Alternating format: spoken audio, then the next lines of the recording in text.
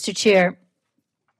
I'm very pleased to be a member of this subcommittee, and I appreciate working with the chair and ranking member, particularly when we have things that we agree on. Unfortunately, right now, I'm going to rise in opposition to this bill. In my opinion, this bill hurts farmers, it hurts rural communities like the ones I represent in Maine, and it puts nutrition programs at risk, and so much more. I'm sorry to see that it also feels a little bit like Groundhog Day with harmful riders from the initial FY24 bill, many of which we removed in that bill eventually, but they are appearing again. Once again, it hurts our ability to fight the climate crisis by slashing funds for climate hubs and climate research. It cuts the Sustainable Agriculture Research and Education Program, which is known as SARE, by $3 million. Since 2019, Maine has received over $3.5 million in funding from SARE, critically important to many of our small farmers, benefiting more than 5,000 farmers in my state.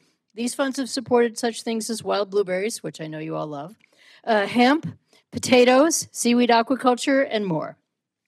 The bill also zeroes out funding for the Office of Urban Agriculture, which supports so much, including composting and food waste reduction projects.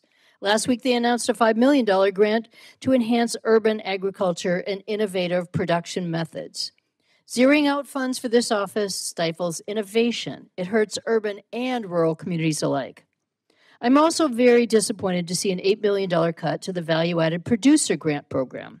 Farmers in my district have used these funds to help expand processing and marketing of their products, from goat milk to blueberry crisps. These grants play a crucial role in increasing farmer income, and this cut will impact farmers' bottom lines.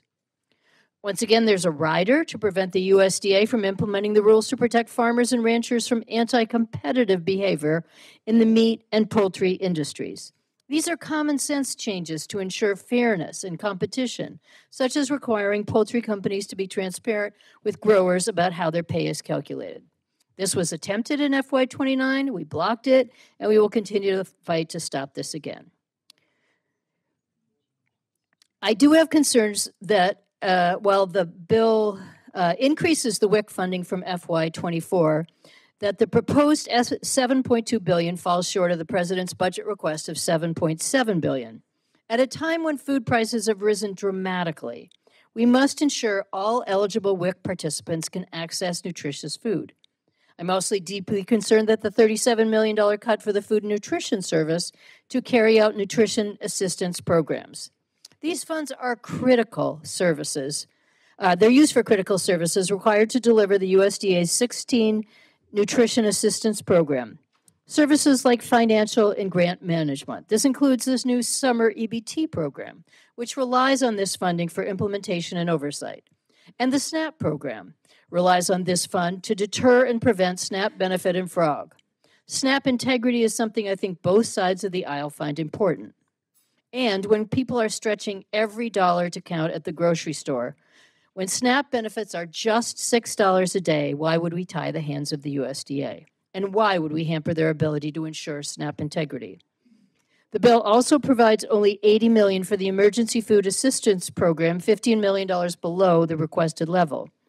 In Maine, food insecurity grew nearly 3% from 2021 to 2022. And these TFAP accounts for nearly 20% of the food our food bank, or the Good Shepherd Food Bank, distributes. And in 2022, only 35% of Good Shepherd's costs to distribute TFAP were reimbursed. That forced the food bank to divert already scarce resources to fill in the gap. We can and must do more to attempt to end hunger in this country, and this is going in the wrong direction.